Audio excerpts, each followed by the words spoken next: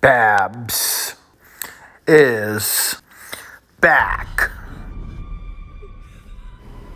What's going on, guys? Babs here. We are going to make a video, and this one is for Doug. And Doug wanted to know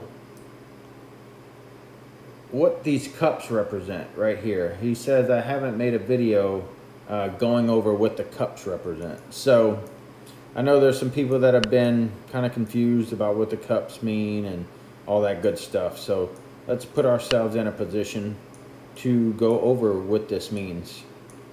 And that way we can get an idea of what everybody needs to see. And that way you can make your own informed decisions about how you're trying to aim and how to get better at putting. So here we go. All right, so here we are on pebble number 1. And we've got a 9-foot putt up, we'll call it 1 inch. So we'll bring out the spreadsheet here, and we just want to go over what this section right here means. Doug on YouTube asked, what do the cups represent?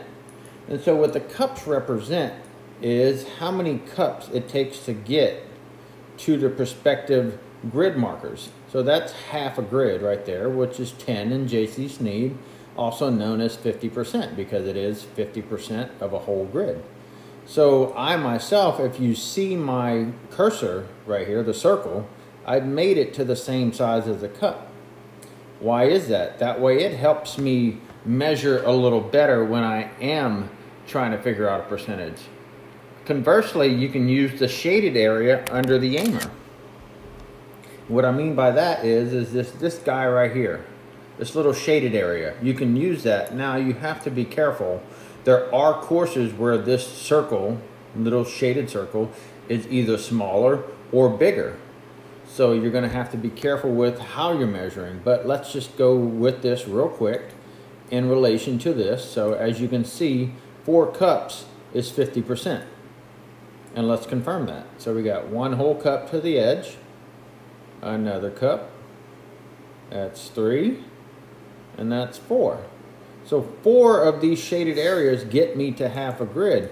That's how I know that 4 cups equals 50%. Then I just divide that by 4, and I know what 1 cup is. So that's 12.5%. So if I'm going to do a calculation, let's just say I'm going to do this calculation, 9 up 1, real quick like. Got that, bam, 9 up 1. Let's actually make this slide over. And boom. So we're looking at about 30% on a 30 scale, and now we want to know how fast these dots are moving. So I want to know, what are these dots doing right here in this grid section? So I'll swing 1, 2, 3, and I'll start it. And I'll let them go by, boom, boom, boom, boom, boom, and stop. So I get 3.7 seconds on the dots. So let's type in 3.7.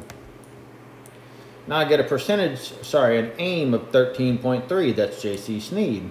So what correlates to 13.3? Well, 13 is greater than 10, which is 50%, but it's less than 15, which is 100. So we're looking at roughly 68% or 80%.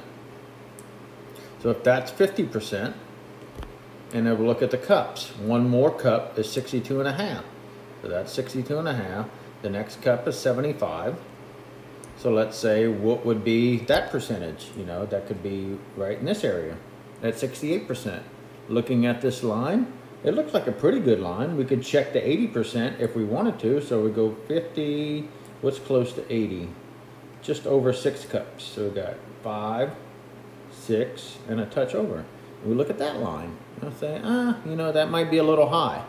So I'm going to personally choose 68%. So that's 62. Then half a cup is 6, so that would be 68 right there. And that's how you use the cups, to kind of confirm where your percentages are in terms of where you want to aim. And then I'm looking to hit this at 30%. So I'm going to nick this out of the way. We got 30% on the 30 scale with the misting. Bam. So right in the hole. And so that's just kind of how you break down this situation right here in terms of how to correlate the percentages in relation to how many cups they are with what your aim number is going to be.